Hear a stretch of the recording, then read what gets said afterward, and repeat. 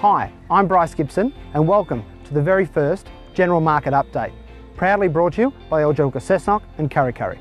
General market conditions at the moment are very robust. We're seeing strong attendances to our open homes, auctions are going well, but likewise property management is still seeing good numbers leading into the end of December and early into January.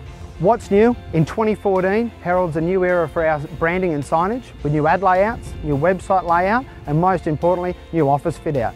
The last quarter of calendar year 2013 was a busy one. We had some great numbers in October, November, December at both our sales and property management open homes. Auctions were continually showing good interest, but most importantly, we're seeing good offers being made across the board even as late December. There's plenty happening in January 2014 with our auctions in full swing for the new year, likewise with our sales and property management open homes already seeing some very busy numbers. Some of the featured properties we've got in January 2014 is 17 Mavis Street, a 4-bedroom, 2-bathroom, 2-car, generous family home situated on a beautiful 800 square metre block. Currently on the market for offers over $459. One of our featured auctions for January 2014 is 6 Miller Street, Cessnock, located centrally to the CBD with only walking distance from schools, shops and transport, situated on a generous 800 square metre block with rear lane access. Definitely a must to inspect. Bryce's tip for buyers and tenants in January 2014 is simple.